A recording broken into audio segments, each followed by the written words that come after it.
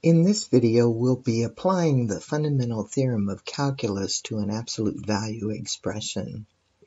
The fundamental theorem of calculus says that if f is continuous on a closed interval from a to b, and capital F is the integral of our function f, then the definite integral from a to b of our function f of x dx is equal to the integral of our function evaluated at the upper limit of integration, subtract the integral of our function evaluated at the lower limit of integration.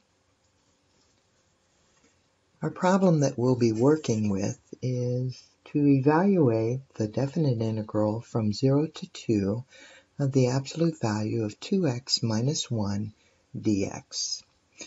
Now we know that we need to look at the graph of absolute value of 2x minus 1. So let's do that. When x is 0, since we're going from 0 to 2, when x is 0, we have the absolute value of negative 1, which is 1. So we have this point. When x is 1, we have 2 times 1 minus 1, which is 1. When x is 2, we have 2 times 2 is 4, minus 1 is 3. So we have 3. Now it looks like our absolute value function is going to hit the axis at 1/2. So if we just check that, 2 times 1/2 is 1, minus 1 is 0. So at 1/2, our function hits the axis. So our graph looks like this. And we're evaluating from 0 to 2. So we need to split our function into two pieces. This is going to be the integral from 0 to 1/2 of, and this is the negative side of our absolute value. So it'll be a negative 2x plus 1 dx.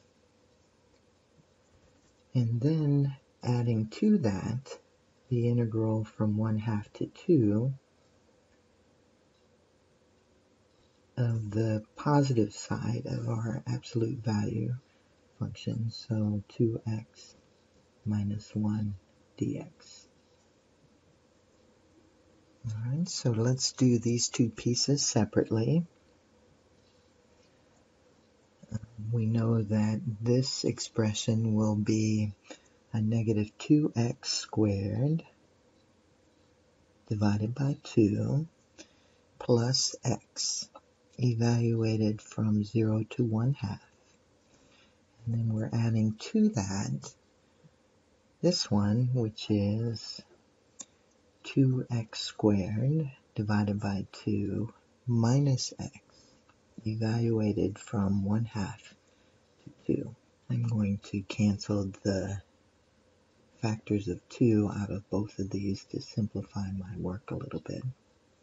So I am evaluating a negative x squared plus x from 0 to 1/2, and then this one is x squared minus x from 1/2 to 2. So we have negative 1/2 squared plus 1/2, and then minus, and then I'm going to sub in 0. So I have negative 0 squared plus 0. So this is my first integral. Then plus, now I need to sub in my 2. So I have 2 squared minus 2, subtract, and then I'm going to sub in my 1/2 here. So 1/2 squared minus 1/2. This gives me a negative 1/4 plus 1/2. And this is just 0, so I'll put minus 0 here. And then plus 4, minus 2, minus, and this is 1/4, minus, whoops, 1/2. Doing the math here, we get 5/2. Now notice we could, using geometry formulas on here, just to check and make sure we have the right thing. This is a triangle with a base of 1/2 and a height of 1.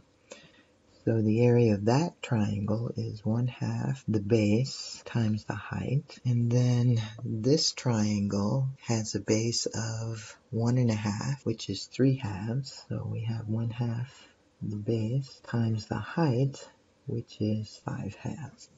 Checking our math using geometry formulas, we get the same